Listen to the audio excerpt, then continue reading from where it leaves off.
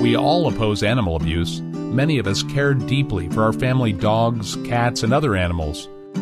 Cows are gentle and loving. Pigs are smart and playful.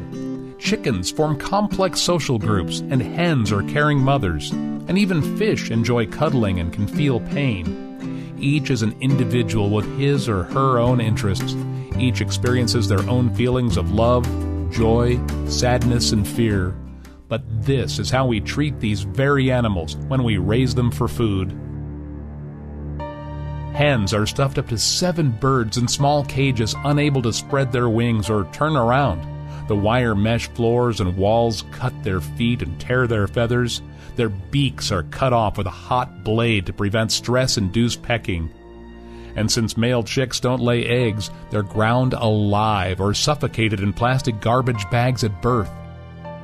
One person's vegan diet can prevent the deaths of up to 100 animals per year. Animals who are capable of feeling pain and have complex social groups. A vegan diet aligns our daily choices with our deeply held values.